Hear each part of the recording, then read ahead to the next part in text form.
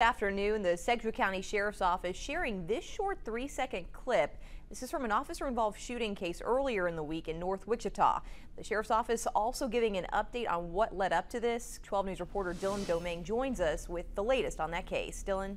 Rachel, new details tonight about what we're learning is the name of the victim in that officer-involved shooting and more details about the moments before the shots were fired. The Sedgwick County Sheriff's Office telling me that the victim is 35-year-old Luis Rivera. The Sheriff's Office said police were called to a home after a report of a man inside pointing a gun at another person.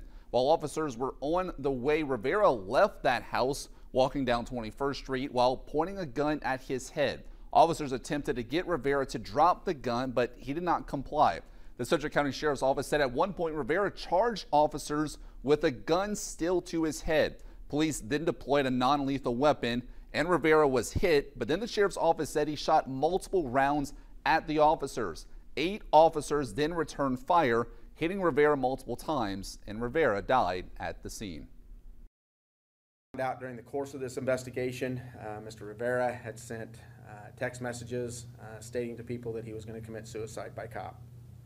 There was 8 officers involved in the actual firing of their duty weapons.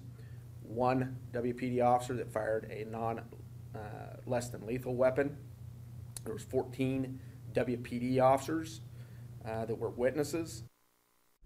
No officers were hurt in that shooting. The Sedgwick County Sheriff's Office is still investigating it, and Sheriff Easter said once the investigation is complete, they will present that information to the District Attorney's Office for review.